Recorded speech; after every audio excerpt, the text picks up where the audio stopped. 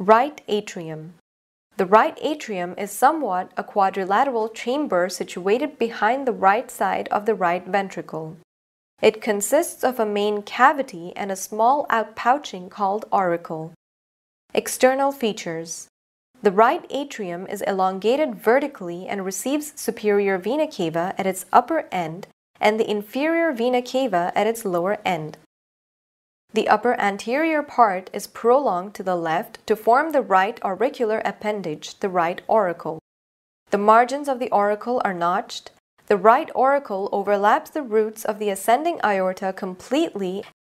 A shallow vertical groove called sulcus terminalis extends along the right border between the superior and inferior vena cavae.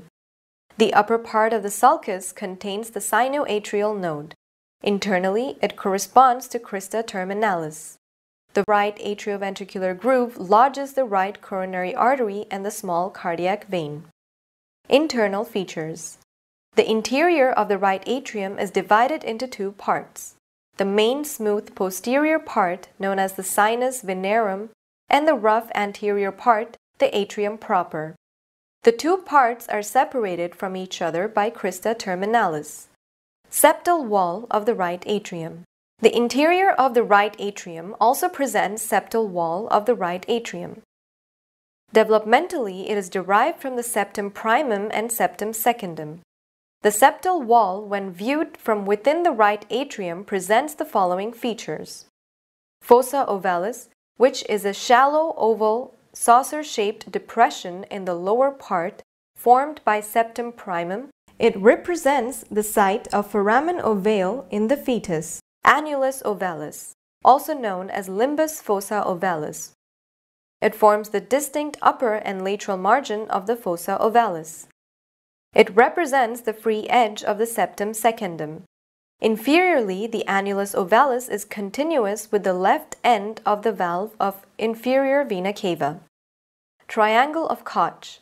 It is a triangular area bounded in front by the base of the septal leaflet of tricuspid valve, behind by anterior margin of the opening of coronary sinus, and above by the tendon of Todaro, a subendocardial ridge. The atrioventricular node lies in this triangle. Torus aorticus is an elevation in the anterosuperior part of the septum produced due to bulging of the right posterior sinus of the ascending aorta. Opening into the right atrium. There are a number of openings in the right atrium. These are as follows. Opening of the superior vena cava. The superior vena cava opens at the upper end of the right atrium and has no valve.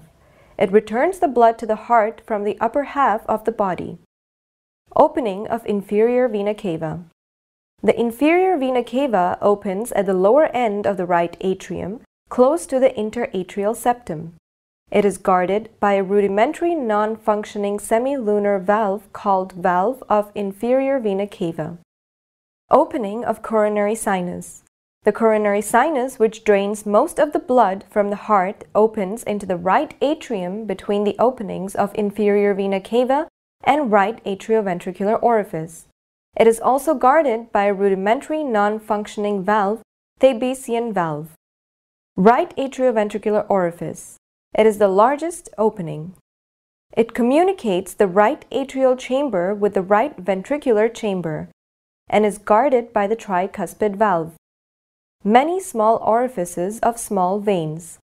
These are the opening of vena cordis minimi and anterior cardiac veins.